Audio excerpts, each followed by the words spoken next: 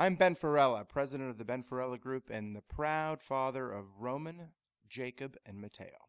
My father was a really big character. He was a big presence and a big personality, but he was a very short, tiny Italian man.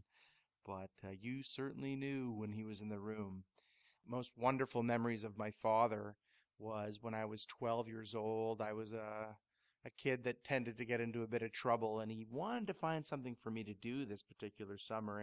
And as being an Italian and being an incredible gardener, we had a huge garden in our backyard. He also had a hobby farm. We had tons of vegetables growing there. He thought, I'm going to start a little business for Ben, and he had his foreman Jack Kern, and his wife was a sign painter way back in the 70s.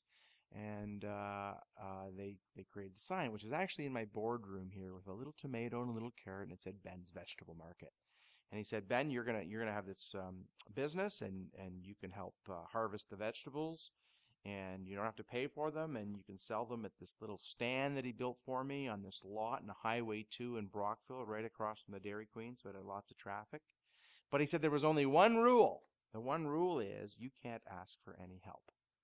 You have to decide how much to charge for things, how to run your business, and this is going to be your learning experience. So being the cocky little 12-year-old kid that I was, I thought this is no big deal. And the first day came around, and we had early tomatoes. And I thought, geez, we'll charge a lot. So I think I started charging $10 a tomato, some ridiculous price. And of course, no one bought any tomatoes that day. So I realized that I got to figure this out. So I asked my mom to bring me to the grocery store. And then that was the start of me learning about research. So I actually wrote down what the grocery store was charging for their vegetables, and that gave me a basis for me to charge for mine. And it was really interesting because after a couple of weeks or so, I cobbled together a few $100s or so, and I was kind of upset that I wasn't getting the traffic that I was getting. So I went to the radio station. I asked my mom to drive me again, and I went into the radio station, CFJR in Brockville, and I dropped my money down and said, I want to buy some advertising. They kind of chuckled and laughed that this 12-year-old kid was going to do that, and said, sure, we can do it for you. And I had thought, you went on the air live. I didn't know how it worked, and they chuckled and said, no, that we can help you with this script. And I said, no, I want to record it right now. Let's do it. So I went on air and I said, hi, my name is Ben Farella. I'm 12 years old, and no one's coming to my vegetable market. And we've got the best vegetables in Brockville, and no one's coming.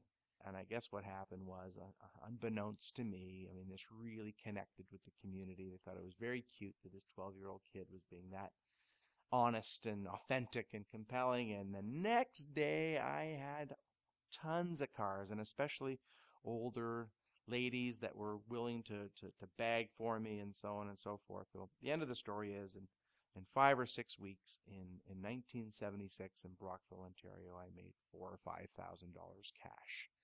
And that was the start of me being a businessman and understanding about the power of advertising and communications. And it was that wisdom that my father had to get me started into something that I owe a lot to. Hi, I'm Ben Farella, and I'm proud to support your family story.